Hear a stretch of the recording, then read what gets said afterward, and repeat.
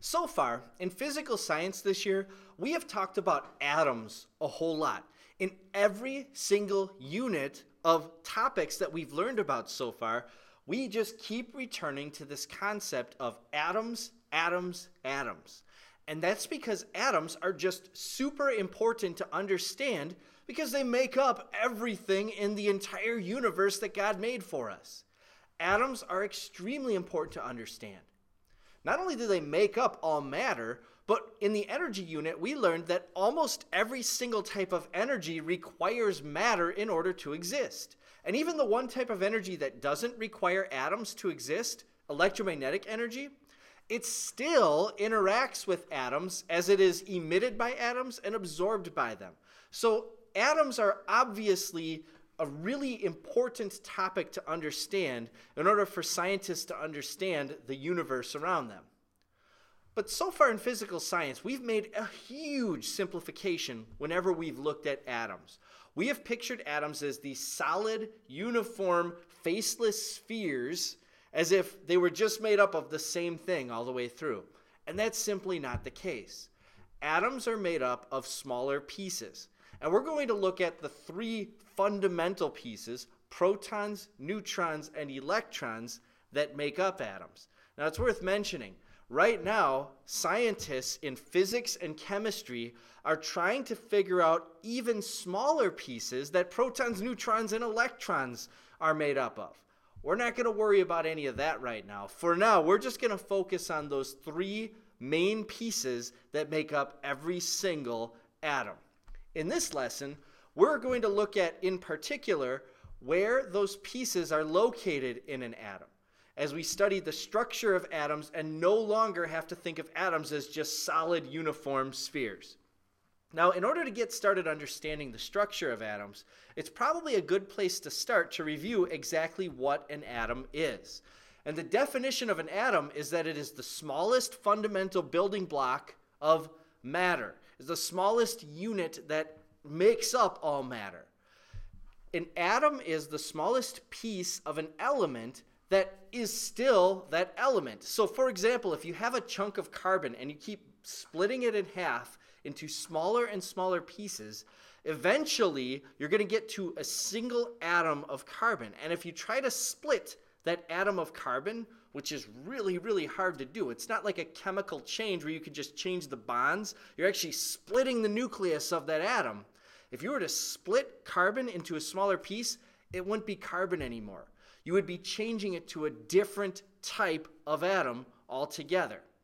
So atoms are really important to understand because they are the most basic thing that makes up everything in the world around us. But now, we're going to learn in this unit that atoms actually have smaller pieces.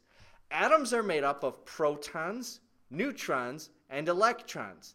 Three tiny pieces that come together and structure themselves in a specific way to make up every single atom. It's an understanding where these pieces are located and what they do that you can really understand why atoms have the properties that they have. So here I'm going to bring in two atoms, and these are really important atoms. The one on the left is oxygen, and the one on the right is carbon. Oxygen and carbon are the two atoms that are the most common, the most abundant in living things on Earth. By mass, we find these atoms more than any other atom, even though living things contain a whole lot of different atoms. Now, we're not just satisfied to look at these atoms, though, as uniform spheres anymore.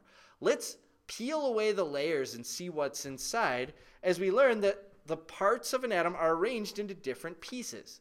So as I take the outer layer off of these atoms, you can see that there's this intersection made up of protons, which are red, and neutrons, which are yellow, and they're kind of packed together in this dense ball at the center of an atom.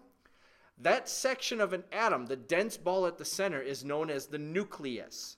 Nucleus is just another word for center.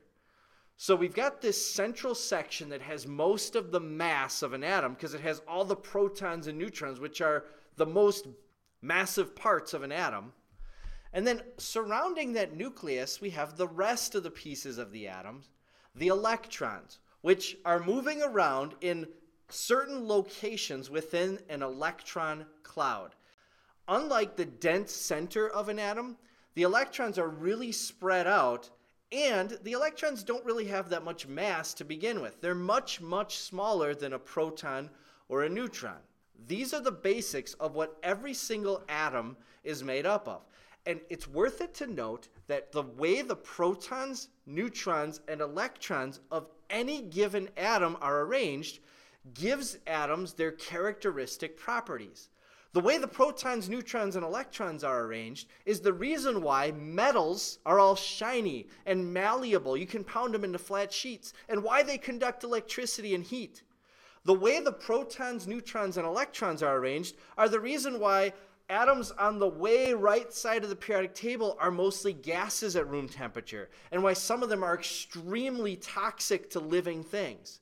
The way the protons, neutrons, and electrons are arranged are the reason why mercury is a liquid at room temperature, why tungsten has an extremely ridiculously high melting point, so it's really hard to turn it to a liquid, and why helium is ridiculously hard to turn into a liquid, why the particles don't want to come together and slide past one another.